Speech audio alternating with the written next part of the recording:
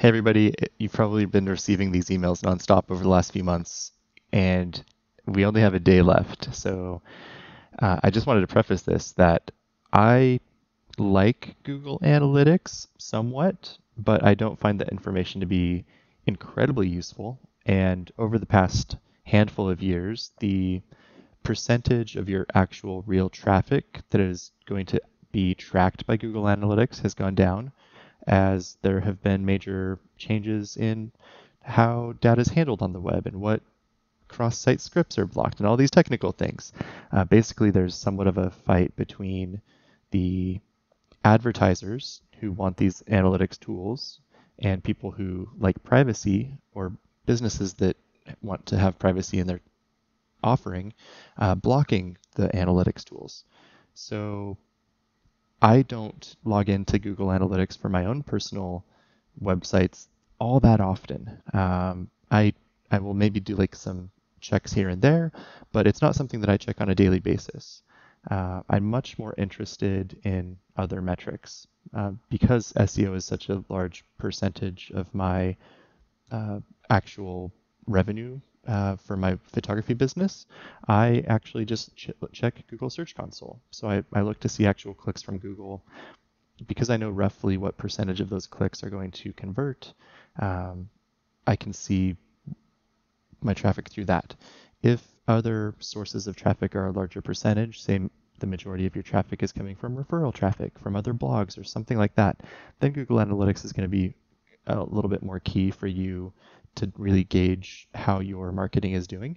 But I just wanted to really have that preface up front that Google Analytics is not incredibly accurate or as accurate as it was in years past. So now let's get started. You've probably had a bunch of these emails where they're telling you that Google Analytics, Universal Analytics is going away. They're replacing it with Google Analytics 4, and that's coming up in a day.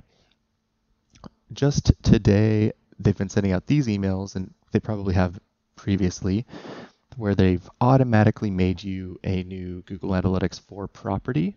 So they've taken your Universal Analytics property and they've just changed it and upgraded it and migrated it to create this new Google Analytics 4 property. You still have to go through this process, and we can click through that in a moment. It's going to take you to this setup assistant. So let's take a peek at that. All right, so this is where a lot of people are having confusion, and it's rightfully so. When most people get to this setup assistant for the property that's been created from their Universal Analytics, first, it says that some of your settings may be properly automatically added, but to opt out, you need to go to the setup assistant. This is a huge red banner that's really scary to people, but it's pretty much saying like, hey, you need to check everything. Second, for the past few months, when I've been in this section, where you just need to go through each of these 7 steps, and you need to mark as complete, and you should check the settings, but overall, you just need to make sure that you have the data flowing, the data stream there. Let's go back to the previous. There it goes. Turn on Google Signals if you need ads personalization. Set up conversions if you're tracking conversions on your site. That's going to take a little bit more work. Define audiences. Pretty much like go through all of these steps. In the past, I was not able to mark these as complete. So I would mark it as complete. I would have done the actual task, but it would not let me do that. So it was continuing to tell me that my setup was not complete, even though it was. Another problem is that they're kind of wanting you to like set up your Google Ads as part of your completion for Google Analytics. Completely not necessary unless you're running ads. Here, managing users, that's going to be like people that have access to your analytics property. So if you have somebody else that looks at your data, another firm, marketing agency, assistant, other employees, etc., that's where you would control that. Importing data, this is kind of like a tricky one because you're not able to import your old Universal Analytics data into GA4. They're collected differently. They're tracking slightly different things. They're not one to one. So it's not even great to compare the data between the two versions of Google Analytics. You're going to see, in some cases, somewhat wildly different numbers. I've seen quite a few people who have already set up Google Analytics 4 and have Universal Analytics set up side by side, and they're like, hey, like, why does it say I had 400 page views on this one and 500 on this one? So things like that. And it's just they track in different ways, and people block them differently. So they're not going to be the same. Linking BigQuery, if you have a lot of data, so if you have a lot of traffic and you're good at analytics, you can do the link to BigQuery and do some like data wrangling there. User IDs, I haven't done that. I think that, oh yeah, cross-platform, not really beneficial for us unless you're like, if you have an app and you're tracking that and you want to track it, traffic that goes to your web, stuff like that. All of this is super advanced. You don't need it. But basically, what you want to do, we're going to go to this. I guess we're going to go try this email, see what's going on with this one. Don't have permissions on this email. Okay, so one of my tips that I wanted to also give you is that I have found creating a brand new property from scratch, if you're unable to get these setup steps to be marked as complete, just setting up a brand new property from scratch to be a much easier workflow. So let's just say this is Fuel Your Photos test. This is just like for them. This isn't going to change anything for you. I think changing the business objectives is going to change which reports they put into your dashboard. I'd probably say generating leads is what most photographers are doing. Brand awareness is also pretty key. Yeah, it's hard. You might have slightly different theories on what you're really trying to track in Google Analytics. Maybe it is just tracking how people use your website and how they interact with it. I think there are better tools for that. This is once again, one of my problems is that Google Analytics isn't great at anything right now, so I'm not happy with the overall. I'm just going to do baseline reports. How about that? We're a website. I'm going to put, I'm going to put Fuel Your Photos.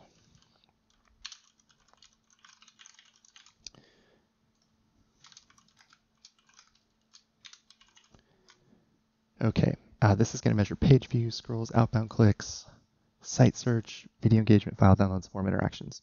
Easy. Yeah, so you cannot turn off page views. You could turn off any of these other options if you don't think you're going to use them.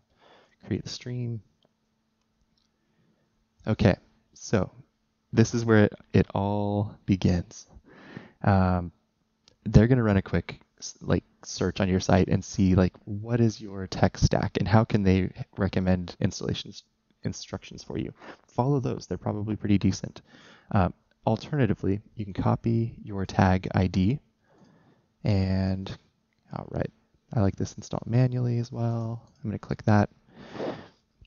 So this snippet is the same as the snippet for Universal Analytics, but they've added this new GA4 property ID to the GTag configuration area.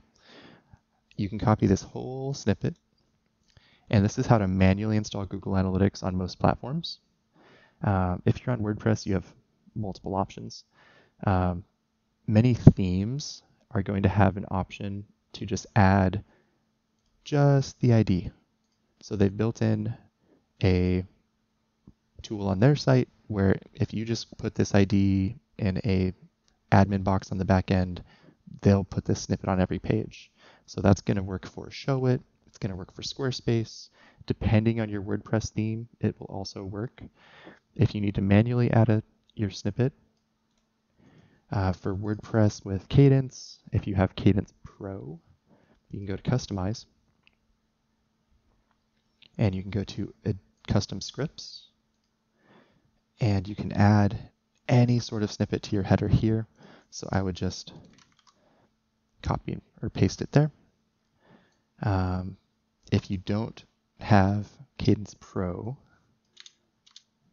I'll show you a few other ways. I don't want you to use, oh yeah, we're fine. Go away. There we go. I'm going to show you a few plugins. So I do not like Monster Insights. It's a very bloated plugin for adding a simple snippet to your website. So Google Site Kit. This is one that you can do. If I can find it, I'm just going to do Google. It's probably 2 words. Site Kit by Google. Okay, so just installing this plugin, and then you can, I'll just run through it here. We're going to activate. We're going to do the setup. Okay, so connect to Google Analytics. You're just going to sign in with Google, tell it which property you're using, and you're done. I'm not going to go through that here because I have like multiple Google Analytics or Google accounts set up, and it's going to be a mess. But that is super easy. So SiteKit's probably the easiest. Just takes a few clicks. There are more advanced ways that I prefer. That would be using a plugin like code snippets. So we're going to do that. Oops, I don't want to upload it. I want to search it.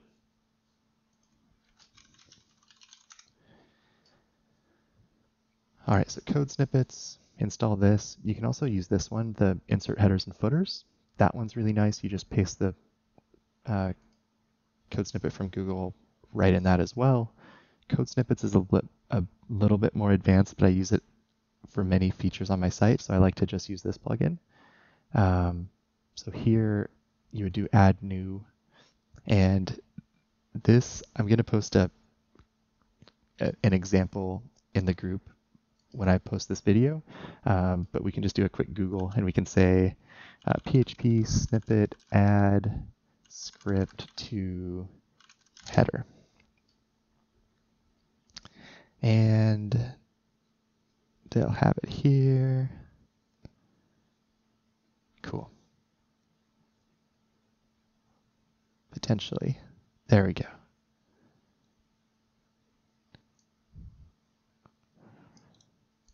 Okay, so I just copy that. And what it's doing, you describe what your snippet does. That's just a comment. WP head is what's going to actually put it in the header. And we could call this like insert GA4. And then you would say the same right here. So insert GA4. And then you take your analytics snippet and you paste it right here. And that's going to insert this Google Analytics snippet on every page of your site in the header. So you would just hit save and activate, and that would work. So this is my preferred way. You should also title the snippet, just call it like insert GA4 site-wide in header. This is how I like to do it, but it's a little bit more technical. You obviously don't have to do this way. If you're struggling, the SiteKit plugin works fine. If you have to, the Monster Insights plugin will work. I just don't prefer that. I also really like if your theme has that option to just use that.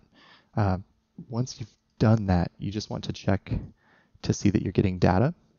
And I'm going to change to a different analytics property. It's probably going to give me, yeah, we're here. Okay, so what I like to do is just go straight to the real-time report, and within minutes of adding that code, you should see traffic on your site. If you don't have like regular traffic on your site, you can go to your site and you should see yourself pop up.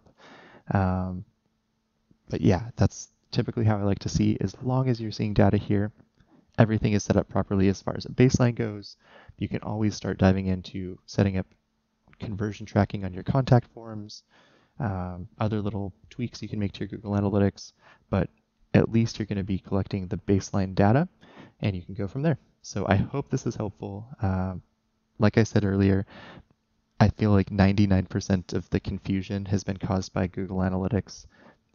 Like emails coming out, even if people are done with their setup, they're still getting emails. Even like this site today, when I logged in, it's like, hey, let's take a peek at your GA4 property. I've had this set up for like a year. Like I've been in this GA4 property. Like why are you giving me this pop-up? Um, and then the reporting not being able to turn off or mark all of those 7 steps as complete, I think was also confusing to people. They assumed that they must have done something wrong, but I've seen that on hundreds of sites that were set up properly, and you're just unable to mark it as complete. So I don't think it's you. I think it's Google. I think they've had a hard time with this migration. But yeah, I hope this video is helpful. Talk soon.